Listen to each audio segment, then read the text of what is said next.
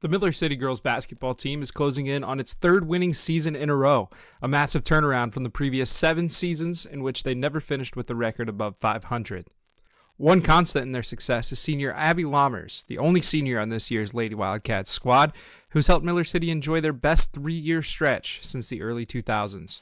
First couple years, we were kind of in a rebuilding process, and Abby kind of stepped in my third year, just worked really hard as a freshman, played some varsity minutes and kept getting better and better, and now we're to the point where she's almost done and we really don't want to let her go. Sports has been a huge part of my life and I just love it so much. It's so rewarding when our season, like this year, it's been going really good.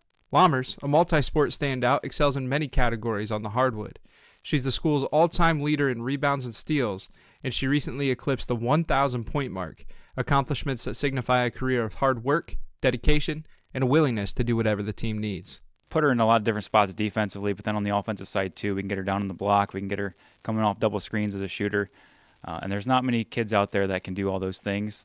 We have girls that play really good defense, we have girls that shoot the ball well, but Abby's one of those that kind of every coach's dream, because you can have her go out there and just have her do exactly what you want her to do, and she's going to work as hard as she can to get it done. I just try to play the game. I didn't really, coming into freshman year, I never thought I would ever do that. And I just tried to play as hard as I could and do what I could for the team. Being the only senior on the team comes with more challenges than just performing on the court every night.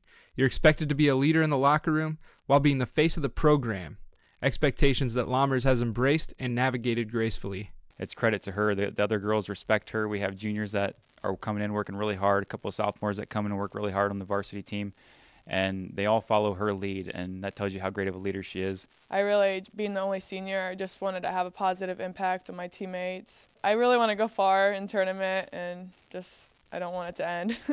While Abby's future plans are undecided, one thing is for certain: she'd like to continue her basketball career at the next level. This has been another OIO Prep Profile. From Miller City, I'm Evan Skilleter, WOSN.